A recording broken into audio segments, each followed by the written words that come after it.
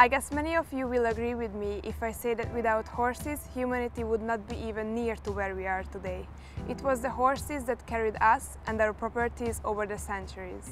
Now we are at the dawn of the 21st century, and although we have modern technologies to support us, horses and animals are still in the center of human life.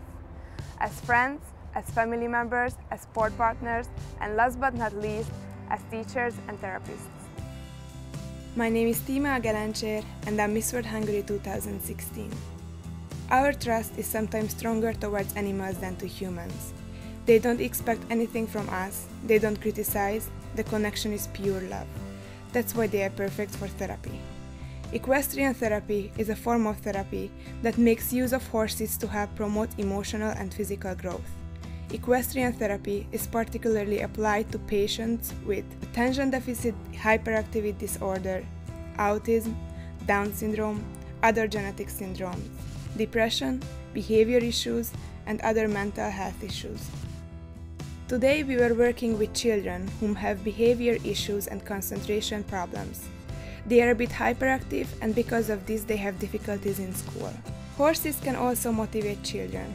Kids with behavior issues tend to be reluctant to follow instructions coming from their parents, teachers, instructors, but they become willing and eager to do tasks in connection with horses because the horse becomes an ally for them. Somebody who needs their help that only the kids can provide, and this feeling of importance and responsibility towards an animal induces positive changes in the kids' behavior patterns towards others as well. For this reason, kids really enjoy delivering the tasks around the horses while they don't even notice that they participate in physical or psychological therapy. Sometimes we have patients who are handled as serious cases, for example children whom are not able to walk. The movement of the horse is similar to the movement of the human body. It repeats the same rotation movement in the hips, the same back and forth movements of the legs. When a child is wheelchair bound, for instance, riding a horse feels like they can do all those things that they can't on their own. The first time I could witness a horse therapy session was 5 years ago. When I saw the pure happiness on the face of the kids, straight away I've decided I will support this program. My mission with this therapy has one purpose: to see pure smiles on children's face. I love kids, I love horses, and I love to help.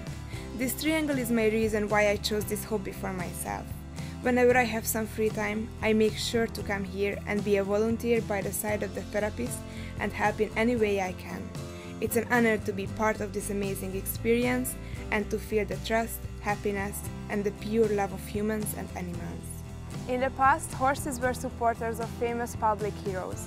Today, these horses are here with us to support young heroes with their personal battles.